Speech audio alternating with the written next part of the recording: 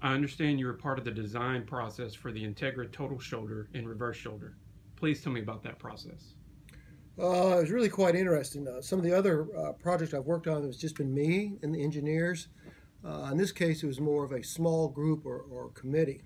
And so what Integra did, it was a small group of surgeons from the United States and Australia for the total shoulder. And then for the reverse, it was a team. I was fortunate to be part of both teams, but again, a couple surgeons from the United States, Australia, and France. And so it was really a unique concept. So everybody came into the meeting with what they liked about the previous shoulder prosthesis they used and what they didn't like.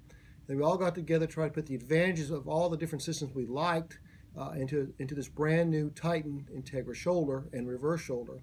And the things we didn't like, we tried to remove. So there was a little infighting back and forth within the committee, like in any committee.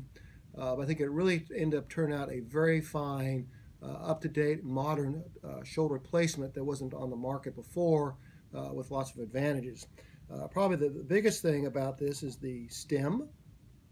You can see that here. And so what we can do is we have a single stem that goes down, and then you can take a separate body and attach it to that stem. So in this case, this is a reverse body. It can go on this, or a total shoulder body, which is this body goes onto the stem. So you can, particularly if you're doing a revision, you can leave the stem in, pop off the body, and then put a reverse body on. So it really helps simplify the surgery. It helps decrease bone loss if you're doing a revision.